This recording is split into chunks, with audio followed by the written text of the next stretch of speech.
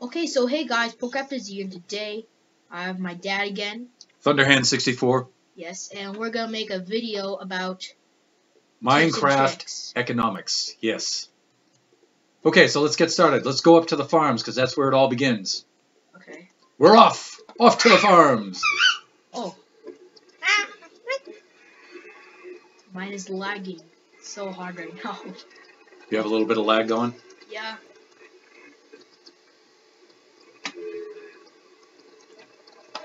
So we're gonna go up to farms. Let me get rid of this nuisance. Okay. He's done. Alright, let's head outside. Oh, zombie. Alright, I'll take care of the little guy. Another one. A zombie. Somehow these guys spawned inside. Yeah, what is this? Sometimes they do. Sometimes the light level gets a little low. Okay, they're all done. He is on How about you? fire. I'm done. I'm good. Alright. The farms. Okay, now on with our tutorial. Yes, finally after getting killed by zombies. Okay, so in another video we talked about automated farms, although we didn't go into a lot of detail about them. Yeah. But let's quickly just jump inside here. Okay. Alright, you're up above? I'm in one of the farms. Yeah, okay, I'm modifying this farm, so it's under construction, that's why this door is blocked off. But again, you can see that this little brown coat here, and it's important, he's a Fletcher, he's not a farmer. And I'll explain why you don't want farmers farming, right? Yeah. So Fletcher, fishermen, not leather workers, but any of the brown coats without the aprons, have them do the planting and farming, and that'll become clear in just a moment. So he'll plant, and then he'll harvest, and then he'll bring them in, he'll try to drop them off to this villager, but there's a fence post in the way. So what happens? When he throws the crops over to this guy, they go down into a hopper below and into a chest. And so we have all the food being gathered for us. So we have an endless supply of food. So come on outside. I'm not good with buttons. There you go. Come on up. There he is. Okay. So then they all gather in chests. All right. So we can come over to the chest. And so. Yeah. Look at this. Oh my God. And this is just some of it. Underground, I have tons of chests just filling up with food. Right. So what we can do now is we can bring the food up, and we can use the exchange the food for emeralds, right? Yeah. So, if you guys have that automated farm, you're pretty much good. Right. And let's head on up to the librarian level, way up here at the top of the tower. We're gonna check out why. Sorry, it's a long climb up. Maybe later I'll make some sort of redstone super fast elevator to get us up here or something. But yeah, right but now, so this is the first level. We're going up to the second level where all the villagers are right now. That's right.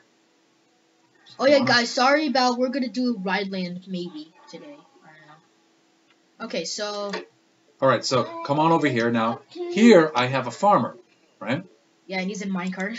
Right, and so now all the food that's being generated, I can trade with this farmer and get lots and lots of emeralds, right? Yeah, let me see. So you can get like a bunch of food. You can trade the food and stuff, so you can get emeralds. Right. And now I can use the emeralds to trade with the librarians for enchantments. And then the system is closed, right? Which means the loop is closed.